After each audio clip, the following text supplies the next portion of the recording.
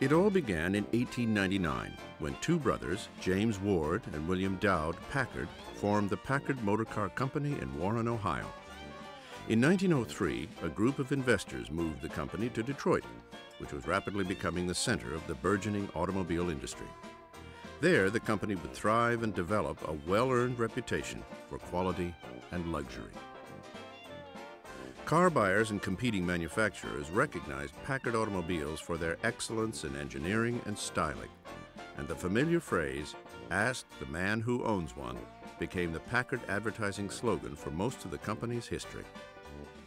Packard inventions, such as the steering wheel and automatic spark advance, were quickly adopted by other manufacturers.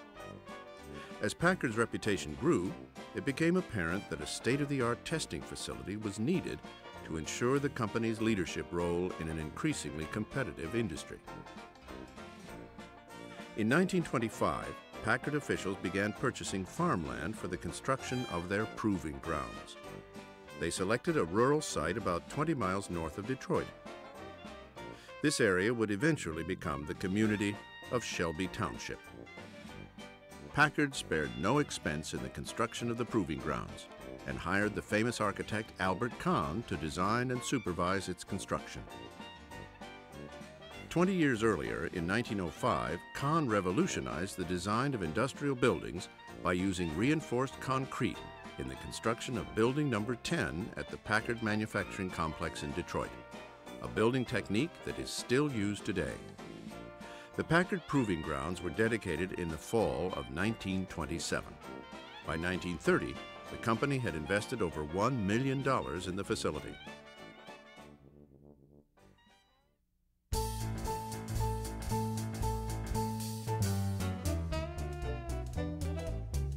The Packard Proving Grounds were designed to ensure that Packard automobiles retained their long-standing reputation for quality and reliability. The main building of the Proving Grounds is the Packard Gate Lodge. This Cotswold Tudor Revival-style building served as the residence for the manager and his family. It features 3 fireplaces, 9 bedrooms, 4 bathrooms, hardwood floors, and a multicolored slate roof. An attached garage and carport provided room for 10 cars, while a dormitory above the garage area served as living space for test drivers and engineers. Comfortable accommodations were available for visiting executives, clients, and dignitaries. Across from the lodge stands a 6,500 square foot repair garage where Packard engineers performed repairs, vehicle maintenance, and engineering tests. This building was constructed in 1929 and was also designed by Albert Kahn. The entrance boulevard, which is shaped like the famous Packard Grill, led to magnificent wrought iron gates. These gates opened onto the lavishly landscaped grounds, rich with flowering trees, roses, and other ornamental landscaping, in keeping with Packard's sterling reputation for elegance and perfection. At the Proving Grounds, test drivers and engineers thoroughly tested any new design or feature before mass production. Packard also randomly selected vehicles from the production line and sent them to the Proving Grounds for an operational evaluation and review of workmanship. Packard's drivers and engineers used the latest, most technologically advanced equipment available to test their automobiles. Some testing methods were less sophisticated than others, but all demonstrated the durability of Packard motor cars. Miles of grueling off-pavement test roads crisscrossed the site and were dotted with hills, curves, bumps, gravel and dirt, deep sand, and water pits. All were designed to ensure that Packard buyers were receiving a high-quality, thoroughly tested motor car that would perform well in any conceivable road condition. The weather extremes of Michigan's 4 seasons added to the already challenging testing conditions. In contrast to the rugged test roads, the exceptionally smooth 2.5-mile oval concrete track was built to exacting tolerances. Drivers could travel around the banked curves in excess of 100 miles per hour without holding the steering wheel. The Packard test track soon gained a reputation as one of the world's fastest tracks. Before it was even completed, Indianapolis 500 race car driver Leon Duray set a world land speed record of 148.7 miles per hour. This feat was accomplished on June 14, 1928, just 2 weeks after Duray won the Indy 500 with his Miller race car. Duray's speed record on the Packard test track would stand until the early 1950s. In addition to testing its automobiles, Packard also used the proving grounds for the development and testing of its DR-980 radial diesel airplane engine. In the 300-acre track infield, the company constructed a runway that led to a 4,000 square foot steel airplane hangar near the north end of the track. Famed aviator Colonel Charles Lindbergh visited the site twice in 1929 to test fly an airplane powered by Packard's DR-980. Here is Colonel Lindbergh with Packard President Alvin McCauley. In May 1931, pilots Walter Lees and Fred Brossi set a world flight endurance record of 84 hours and 33 minutes with a Packard-powered Balanca. This was a record that would stand until 1986. Packard was proud of the proving grounds and used it as a backdrop for many of its advertising campaigns, like this example in Fortune magazine in the early 1930s. This advertisement speaks of the Packard you will never see, a production auto that has been consigned to a tortuous existence as a test car at the proving grounds, all in the interests of building a high-quality motor car. The practice of using the site for advertising continued into the 1950s. Now look to Packard. Look to Packard for built-in quality and proved performance. The new Packard V8 engine delivers more driving force to the rear wheels than any other engine. It's America's easiest handling, safest riding car. Your Packard dealer invites you to see and drive the greatest Packard of them all. Packard for 1956. In addition to advertising, the site was used for dealer shows and demonstrations for the Packard dealer network from across the United States and around the world. During World War II, Chrysler Defense Engineering leased the proving grounds to test tanks and other armored vehicles. Testing and repairs to prototype tanks outgrew the repair garage and hangar, so architect William Edward Capp was hired by the War Department and Chrysler to design a new garage building. This wartime building was constructed to the west of the original Packard repair garage and was ready for use in 1944. After the war, Packard resumed automotive testing at the site. The company converted the new tank garage into an experimental and engineering laboratory.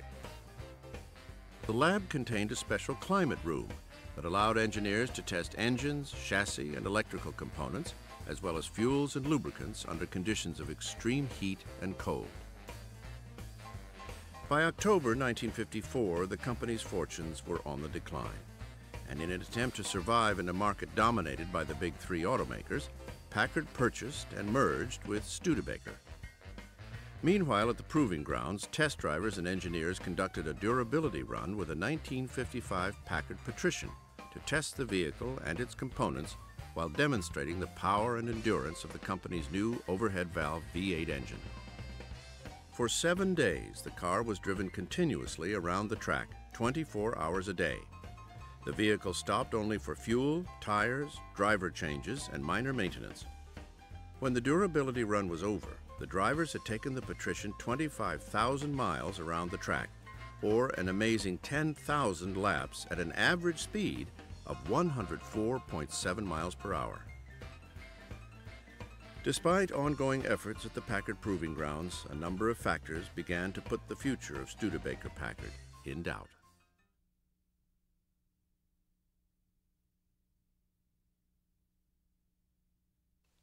During the 1950s, fierce competition between Detroit's Big Three left smaller independents with rising production costs and dwindling market shares. By 1956, the Studebaker-Packard Corporation was in serious financial difficulty. Under the terms of a management deal and financial bailout with aircraft engine manufacturer Curtiss-Wright, the Packard Proving Grounds were shut down after millions of miles of testing, all without a serious injury or fatality. The Packard plant on East Grand Boulevard was also shut down as manufacturing operations were consolidated at Studebaker's headquarters in South Bend, Indiana. 2 years later, the Packard name was phased out and faded into automotive history. The Ford Motor Company purchased the Proving Ground facility in 1961. A portion was used to produce automotive trim parts and for parts storage. Little else would be done to the rest of the facility over the next 35 years.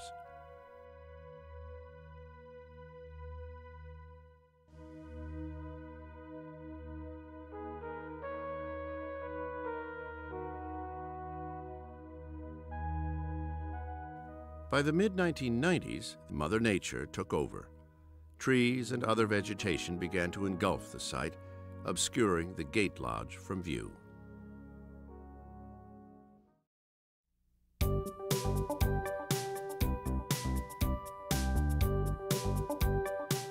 For decades, the Proving Grounds waited for rediscovery.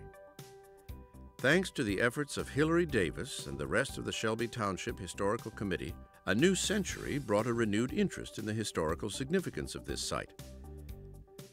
Well, it started when the United States Postal Service wanted to put in a distribution center in the north part of the test track.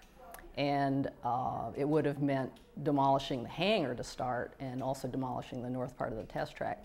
And the community, the citizens in the community, did not want the postal distribution center because it would have meant increased traffic and other reasons. So they protested, and things happened. The State Historic Preservation Office got wind of what was happening. They looked at the hangar and said it was a gem and rare, and they put a stop to the plans for the distribution center pending Section 106 review. And that happened, and as they say, the rest is history. The year 2002 would mark a rebirth and a new beginning for the Packard Proving Grounds.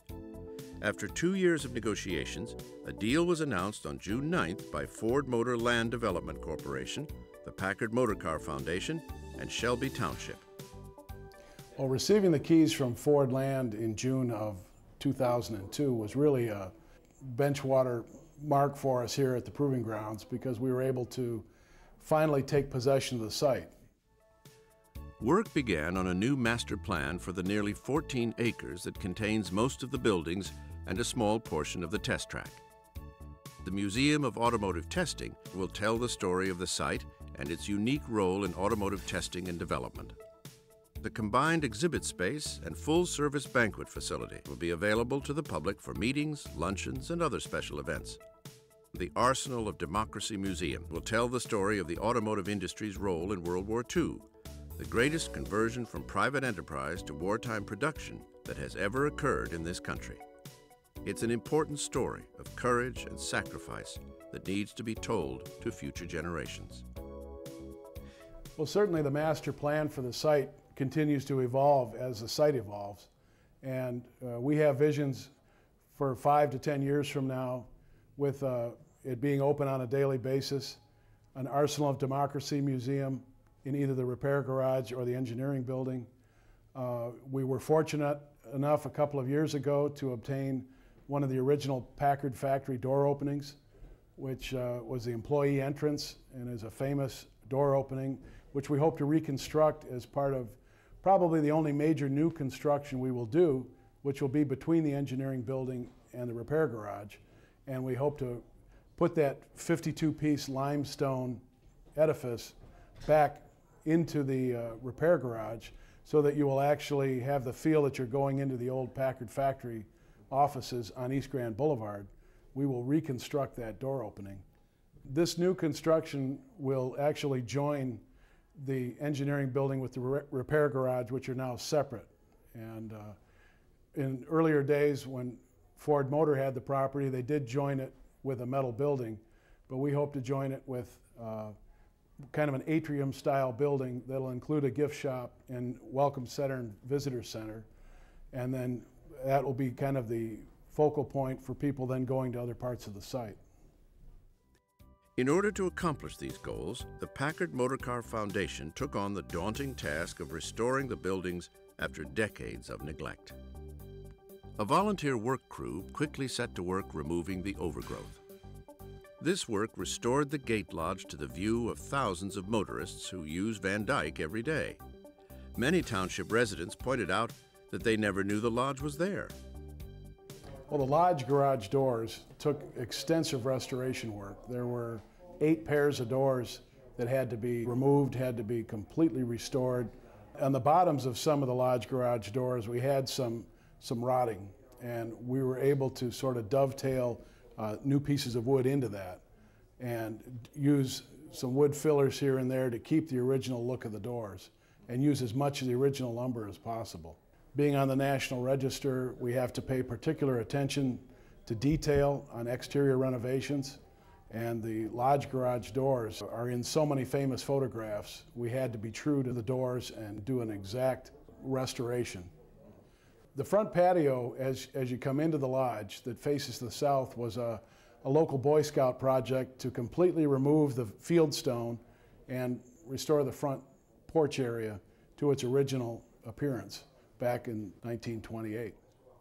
The chimneys presented kind of a special problem for us because of the clinker-style brick, they called it, which was well known on projects back in the 1920s and 30s when they would build these Tudor revival or Cotswold-style cottage designs.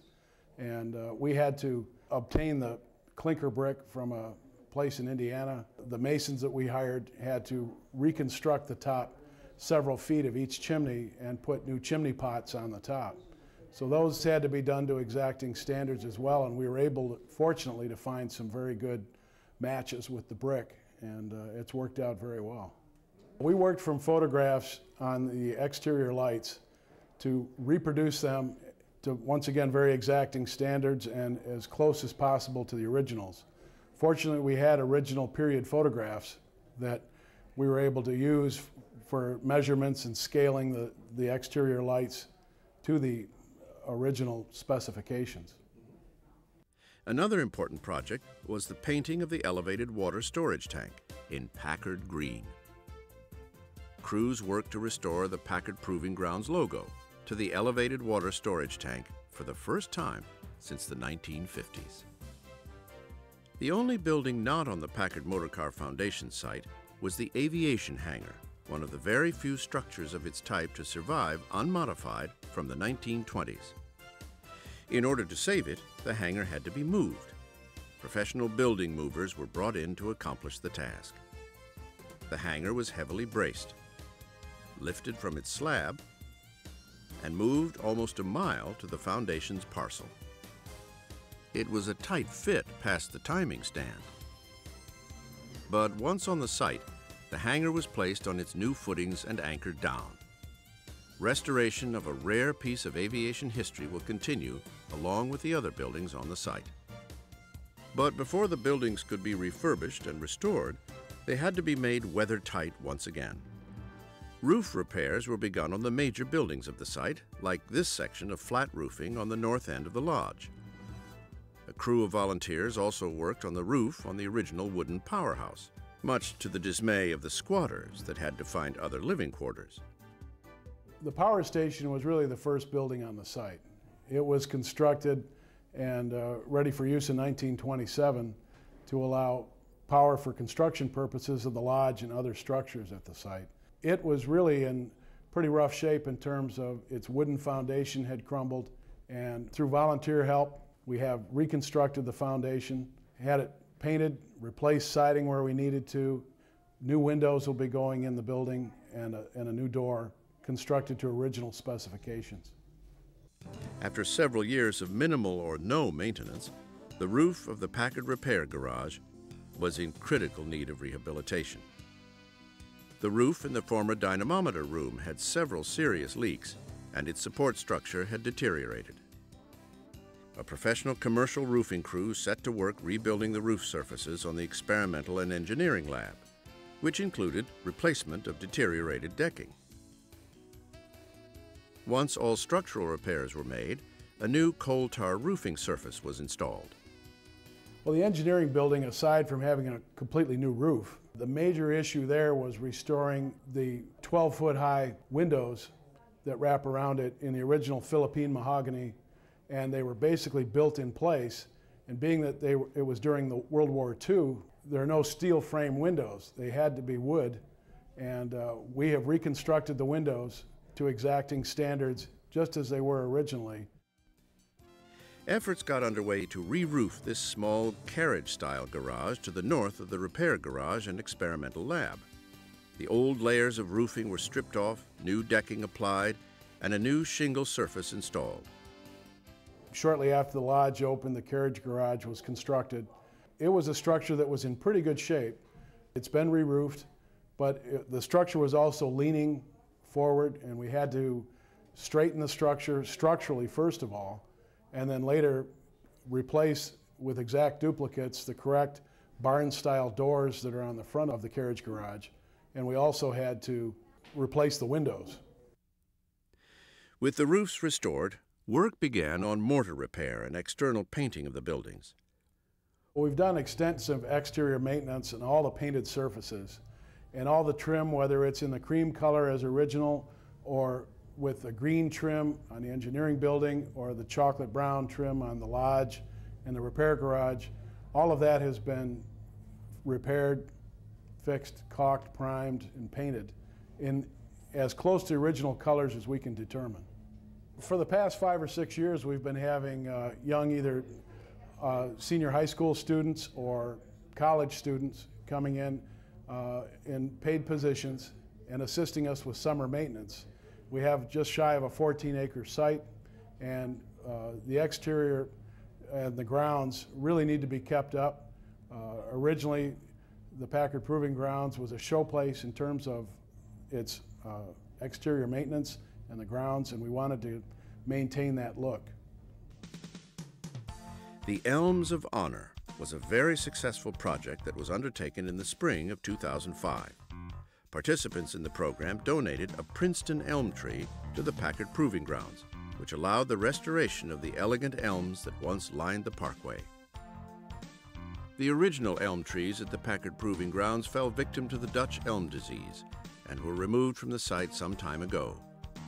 Through the Elms of Honor program, the original tree locations were identified and Princeton elms planted in those exact original locations.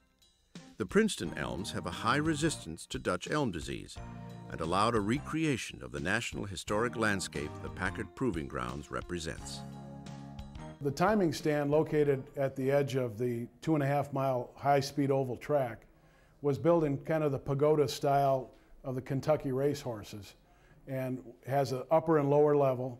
The lower level was primarily timing equipment and other electronic equipment, where the upper level was open with the columns around it to allow people to stand up there with handheld timing devices and binoculars and track various tests that were going on the track. The roof had shifted. It needed to be re-roofed with the proper cedar shakes of the proper thickness. Parts of the sides of the timing stand needed to be redone and had to be reconstructed with proper siding. Electrical had to be restored to the building. And at this point, the timing stand, exterior-wise, is complete on the restoration, and we're now working on the interior.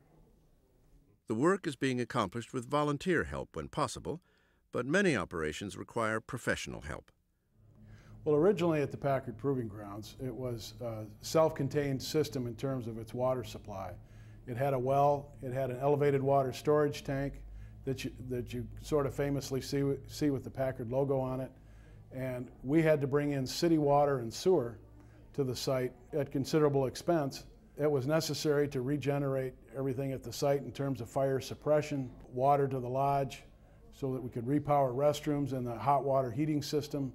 So really having water and sewer on the site was one of the key early things that we needed to do and spend the money to do it. Other skilled trades such as electrical upgrades, plaster repair, and wood and glass restoration and new landscaping will also require funding.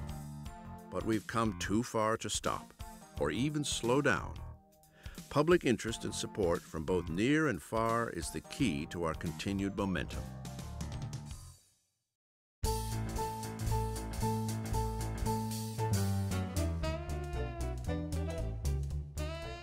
The historic significance of the Packard Proving Grounds was recognized in 2000, when the site was determined to be eligible for listing on the prestigious National Register of Historic Places.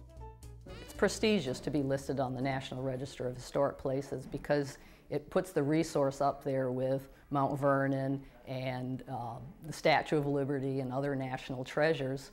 It also makes the community aware of the historic resource and the importance of it, and it may also set the stage for other historic resources to be saved in the community. It also provides opportunities for tax credits and funding for grants. Well, when we dedicated our National Register plaques, it was a well-attended ceremony. It was a major event for the site to be placed on the National Register. All 13.8 acres are on the register, and we obtained additional bronze plaques that will be placed throughout the site that'll remind people that it is on the National Register. In May of 2003, Ford Land, the Packard Motor Car Foundation, and Shelby Township were recognized by Michigan Governor Jennifer Granholm with one of the first 5 Governor's Awards for Historic Preservation. In October of 2003, the Packard Motor Car Foundation held a public open house at the Proving Grounds. Members of Motor City Packards, the Michigan region of Packard Automobile Classics, were invited, and the event was publicized in local newspapers. Organizers hoped for a turnout of between 80 and 100 people. They weren't ready for the estimated 800 visitors that dropped by for a tour that day. This tremendous turnout illustrates the amount of local interest in this historic site. Well, the open houses have continued to grow since we first had them. The most recent ones, in fact, one in April of 2009 brought in over 2,300 people. And we have a very dedicated group of volunteers that are in charge of these open houses and are very well organized. And they continue to grow, and they continue to be an event now that the community feels a part of, and they actually look forward to them. You'll see people around town and they'll ask when the next open house is. So we're very lucky to be able to have these open houses twice a year and have attendance continue to build. In October of 2004, the site's new flagpole was dedicated. The 60-foot pole was a gift to the Packard Proving Grounds from the Shelby Macomb Daybreakers Kiwanis Club. The dedication ceremony was conducted by members of the Old Settlers VFW post of Shelby Township. A Shelby Township resident donated a 12-foot by 18-foot U.S. flag that is flown with pride at the site. In 2005, the state of Michigan recognized the Packard Proving Grounds as a registered state historical site. The dedication ceremony for the state historical marker took place in August and was attended by over 100 people. 2 former Packard employees performed the unveiling: Fred Schulwitz, who worked at both the downtown plant and the Proving Grounds, and Carl Altz, former test driver at the Proving Grounds from 1934 to 1956. This recognition further validates the tremendous effort undertaken by the Packard Motor Car Foundation and scores of volunteers who are determined to bring this site back to life.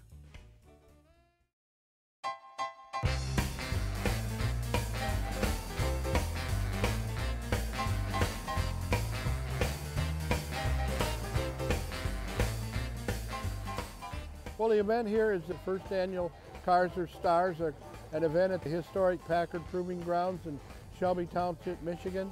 And it's been very, very successful. We have way over 200 cars here. And one of the neat things, we have a big variety of cars. There's a little bit of everything. That's the way we planned it.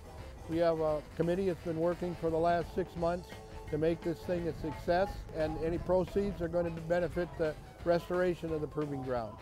This is a great example of some of the things that can happen here at the Proving Ground and how it can be utilized to benefit the community. Everybody seems to be just sitting and having fun today, talking cars, looking at cars. They've got a swap meet, a little bit of everything. We've got great music. It's just a great, fun, all-American day. Over 80 years ago, the Packard Proving Grounds was established to test and evaluate Packard automobiles. Today, as it prepares to take on its important new role, the Packard Motor Car Foundation is counting on your support.